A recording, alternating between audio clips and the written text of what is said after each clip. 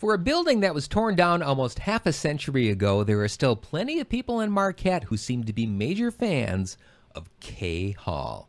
Named after NMU's then president, James Kaye, Kaye Hall was built in 1915. Designed by noted local architect D. Fred Charlton, Kaye Hall was the last major sandstone building constructed in Marquette.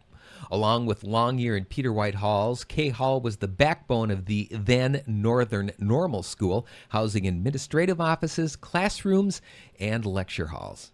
And it also had the Kaye Hall atrium.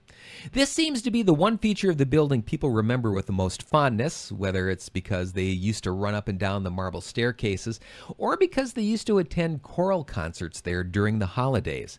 During these concerts, the lights would be turned down and the singers would hold up candles while performing, bathing the entire atrium in a soft, festive glow. As Northern grew, becoming the Northern State Teachers College, Northern Michigan College of Education, and then Northern Michigan University, the need for office space grew as well. In the early 1970s, despite public outcry, the decision was made to tear down Kaye Hall, a building then not even 60 years old. It was replaced by the Cohodes building, a generic 1970s steel and glass structure that admittedly did offer more office space, if with a lot less personality.